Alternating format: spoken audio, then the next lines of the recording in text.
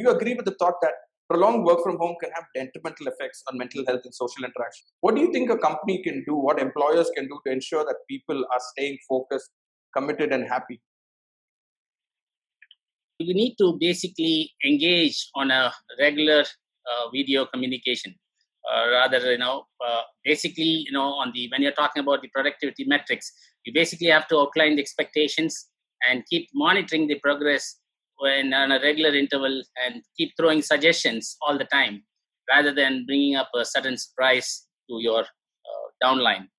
And one more point would be it's going to be a bit of a challenge when you were to manage a bit on the slack side on the non-performers. We need to be really subtle and just have to have a private message or emails, not by sending very in a group mail or something that's going to be like really a negative impact, and then it can get into a really decrease in morale and create a serious stress. Professional meeting aside, I would say a dedicated Friday tea party or whatever parties that you could probably have it virtually, where teams could catch up and talk about everything apart from work. And the last thing is to ensure that there is no negative spat of rumors that's spreading around, typically on a pink slip or laying off. That's a real drainer. We need to ensure whatever possible ways and means to avoid this. Thanks, Felix. I'm going to direct the same question to you, Sangram. What do you think organizations can do to keep them focused? Right. I'd like to first, kind of pinpoint towards the detrimental effects. The first one on my list would be procrastination. Right. That is very, very easy to creep in.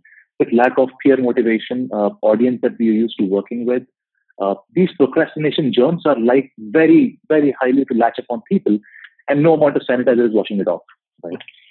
That's not helping. So, moving on, the other thing that I really feel can hit people, and is the personal and professional cocktail.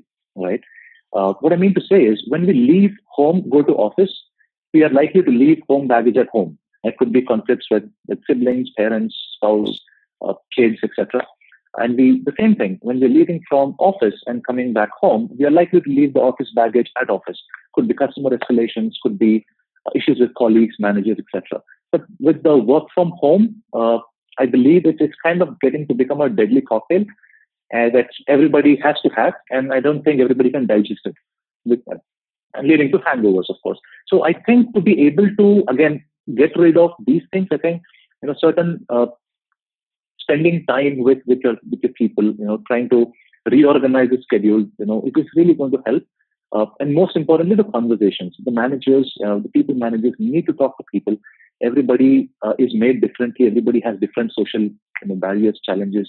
Extended families, smaller house, bigger house. I think that thing really needs to be known to the managers at least, so that they can anchor those team members accordingly.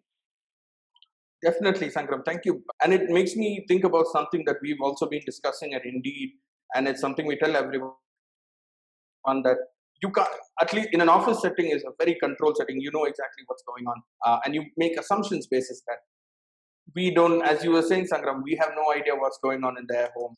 I think if there is one takeaway here is I think we'd have to give people a little space, a little more compassion, empathy, and if we work on that front, we should be in a much better space.